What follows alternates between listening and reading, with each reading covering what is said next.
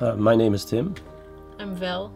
And together we converted an American school bus into a pouch chasing hostel. So a few weeks ago I came across these guys online, who with the help of a successful Indiegogo campaign have imported an American school bus to turn it into a moving adventure hotel, and I thought to myself, shit, I have to see this.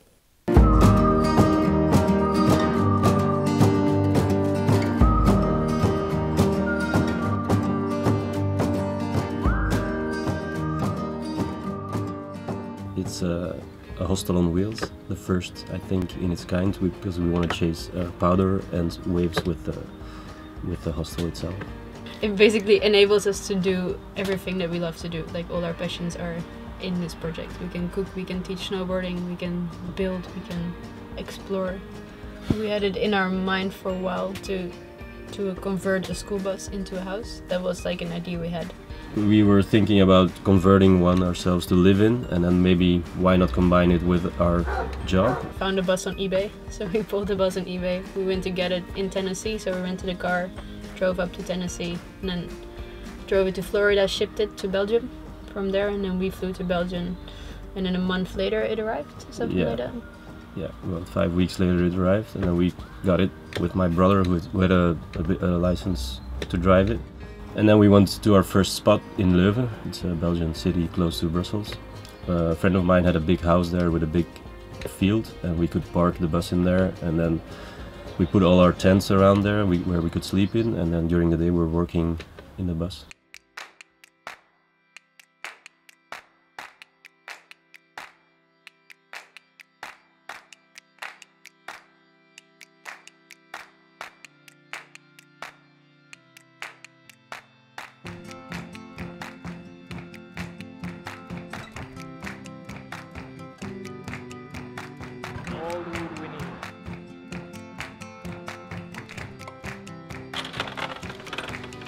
This is where we're gonna have our bed.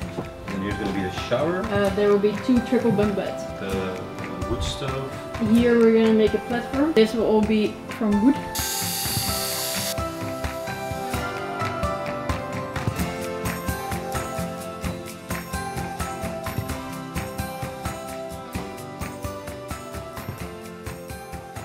How has life on the bus been since how long have you moved in?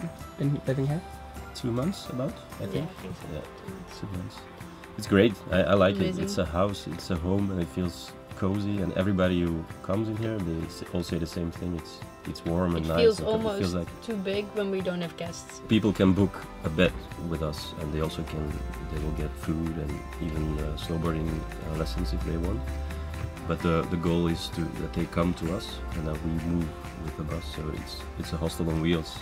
Instead of booking a hotel and you're stuck in one place and there's no snow or no waves or nothing, we just go Where and move everything where is it's best. It's like the ultimate hotel hostel. You recently had a baby? There's an extra little one living in here right now, yeah, that's true. Little Fenna, she's now 5 weeks old. Yes. So she'll be joining us, but we think that's an amazing thing that she can grow up in this lifestyle and with always new people around her and outside in nature. Yeah, welcome to the Nomads Bus. This is our home, this is our driver area. Our living room, you can make a bed, you can connect these tables so you can sit here with 10 people. Hidden underneath, we have baskets and stuff. And here we have the kitchen. Here we have an oven, a 12-volt fridge. Here we have the dorm room, which sleeps 6.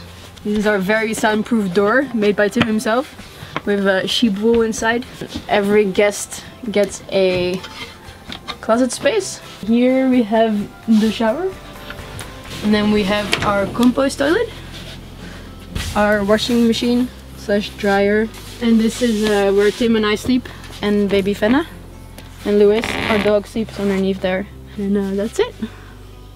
Is there anything you would say to anyone else who kind of like is thinking about doing something similar, or Yeah, just go for it. Don't think about it, just do it.